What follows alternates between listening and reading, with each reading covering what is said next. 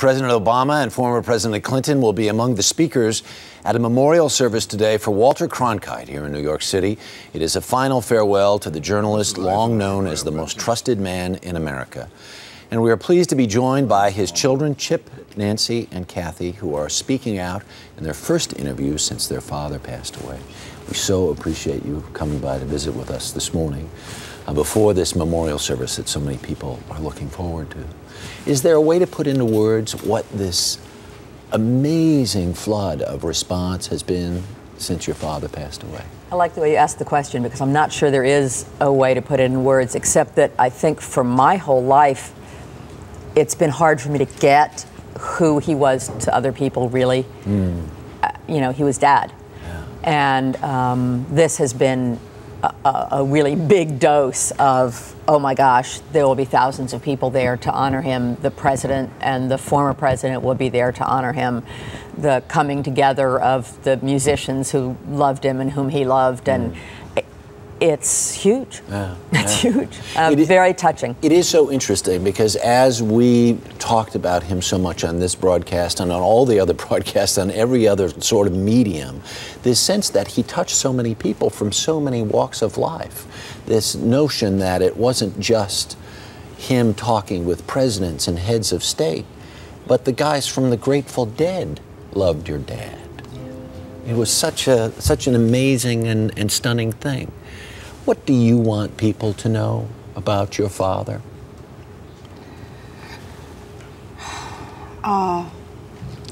Dad very much stood for the fundamentals that you'll be very familiar with of journalism being important in a democracy so that voters can cast informed votes at the polls, that people got the facts, the truth, objective truth.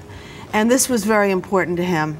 And that's why I'd like to mention briefly, Dad was very interested in Amnesty International. And I'd like to tell everybody that this was a big concern, and they work trying to free journalists who have been many times imprisoned for exercising their rights of free speech. And my sister set up a little website for the Walter and Betsy Cronkite Foundation. If anybody'd like to contribute to that, we send it on to the big charities that Dad was interested in and that meant something to him, and the ones that meant something to Mom, which were more like animal shelters and right. But this is a way to keep your parents' legacy exactly alive. And I'm really pleased to be able to really do something, because so many people want to do things, and now I have an opportunity to really do something. It feels great. It's a great opportunity to be here and to have the website. I'm very excited about it. The funeral was so powerful on so many different levels. When the opportunity then comes to speak then at a memorial service, what goes through your mind? What's the thing that you want to say finally? Well, it's not final. It's another memorial. Very good point. This one put together by CBS, which looks like it'll be a great event this morning.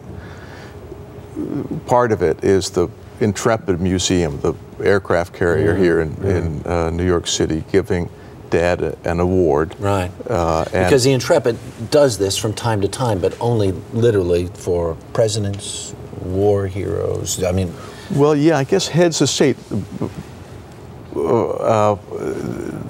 This one to a communicator who was a patriot, to the extent that the veterans, the former crew members, they call themselves, wanted to give this to Dad. He was also a big supporter of the Intrepid Museum refurbishment thereof.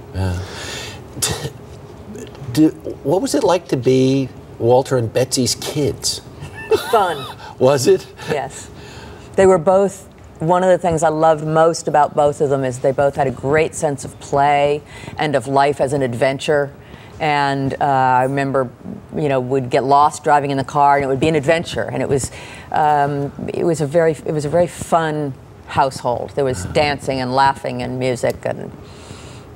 Wow. Okay. And our mother was a very witty woman too. Very amusing. I don't know if you had an opportunity. I did to know several her. times. Yeah. Yes.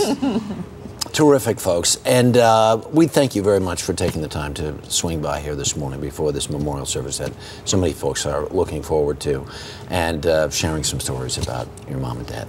And thanks for coming to the memorial later today yourself. I'll be there. I'll be there. A lot of us will. For more information on how to contribute to the Walter and Betsy Cronkite Fund, go to our website. That's earlyshow.cbsnews.com.